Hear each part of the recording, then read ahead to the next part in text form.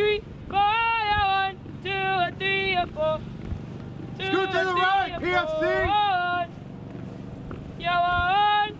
So now that we're going into week 4 with Division 229, and the division as a whole is just starting to work together a lot better. Division 229, all present or accounted for, sir. Very well. The standard is set, and they have to do what they can do to reach the standard, and that's helping bring them together as a team.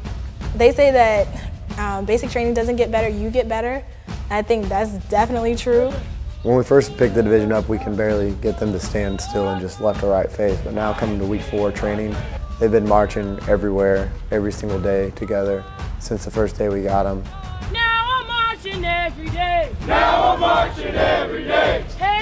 Yeah, our progression, it's been really cool seeing it and just looking back on our P-Day days and the first day that we tried to start marching and how horrible it looked.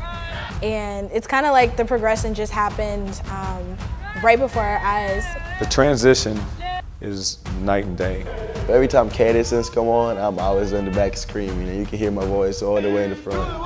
The U.S. Navy is the best. The U.S. Navy is the best. The division has come a long way physically, but they still have a long way to go. Here at Recruit Training Command, we have physical fitness training 6 days a week.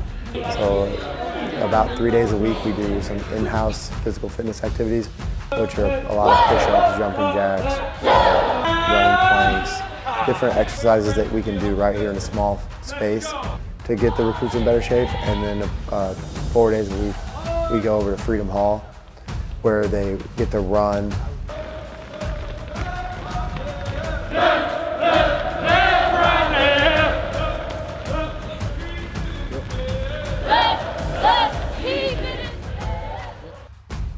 So it's all a building block to get them up to the standard that the Navy wants them to be at prior to leaving Recruit Training Command.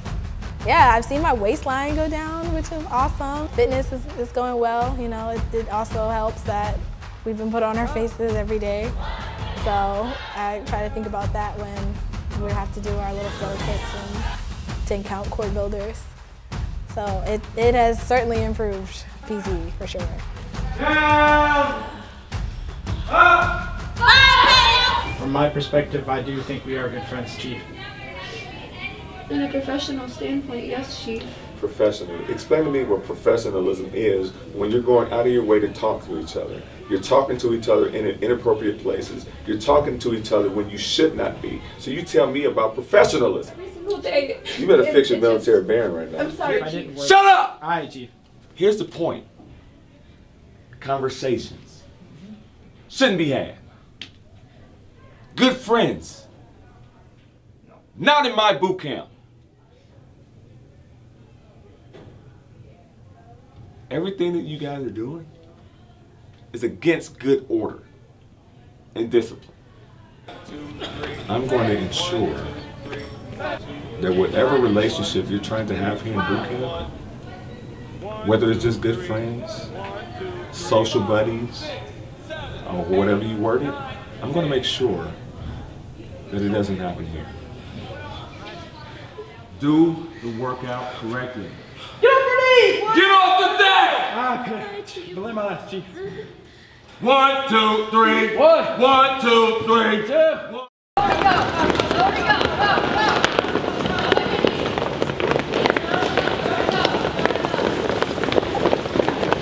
Go, hurry up! 229. Are you ready? And 3, up to the ship. 1, 2, 3. That's you.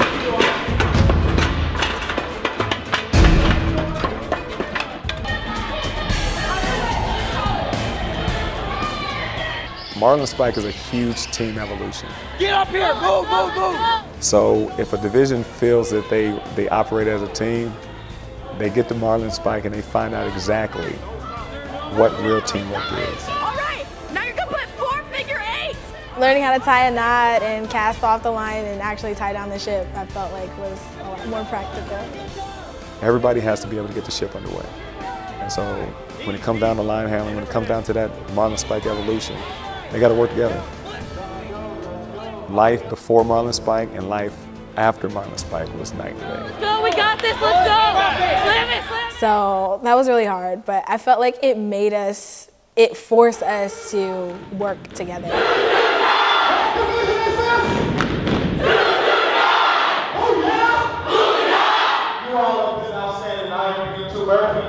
Any questions, ask me. I'll see you out there in the week. Every single sailor is a firefighter. Damage control training is extremely important. Everybody has to know it. If they don't have the proper training, then you lose the ship. And that's one of the damage control routine commandments. You do not give up the ship. You don't really think about all the things that can happen while you're in the middle of the ocean. You know, your ship going down or being attacked, and then really all you have is each other and the skills that you learn. Yes, I am. I'm really confident if something was wrong. You know, for example, with the conference chamber. This will be the best work day of boot camp. Booyah! Booyah! I want everybody to repeat after me. Embrace the suck. Embrace the suck. You would think, okay, so is this mask really going to cover me and keep me alive? It's called confidence chamber for a reason. It gives you the confidence on the equipment of the Navy. It wasn't nearly as bad as I thought it was going to be. I think on a scale of 1 to 10, I would have gave it like a 5. It burns. Oh, it still burns.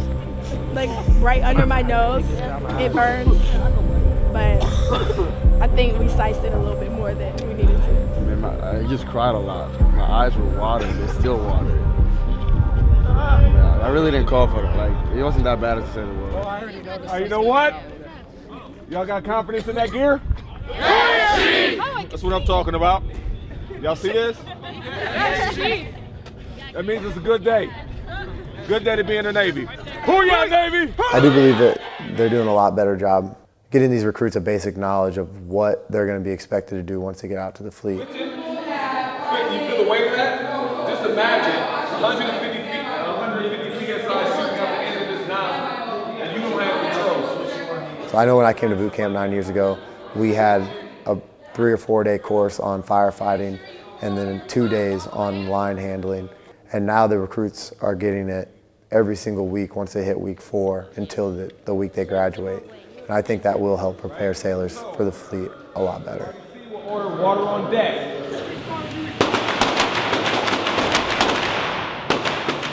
And one of the primary things that we all do as instructors is we give these recruits the experience, the real life experience of, first of all, handling this weapon in an environment that's close to reality. It's not quiet, it's not passive. It's going to take enthusiasm to survive in an environment like this. So that's pretty much what we do. Get a good aggressive stance.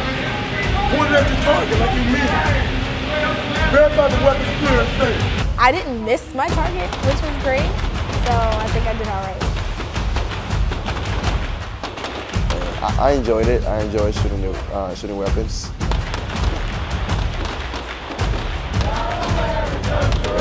Hey, hey, hey, hey, whoa, whoa, mama, mama, can't you see? Mama, mama, can't you see? What the Navy's done to me? What the Navy's done. Since the P days to now, they're completely different recruits. Every time we walk past Pearl Harbor, which is where P-Days was, we kind of see through the window the people in their PT and their sweatsuits, and we're like, man, that was us only a few weeks ago. And that was us looking out the window at some of our senior divs, and we were like, man, I wish I was there, and they're marching, and they have on their uniforms and their flags, and that's so cool, and we just got here 3 days ago. They understand that they have to work together as a team. They understand that no one can make it through boot camp completely by themselves. That's the biggest thing, and the thing that makes you the most proud as an RDC is when you see them work together as a team, understand each other's weaknesses, and really, really just come together. B-I-C-T-O-R-Y. B-I-C-T-O-R-Y.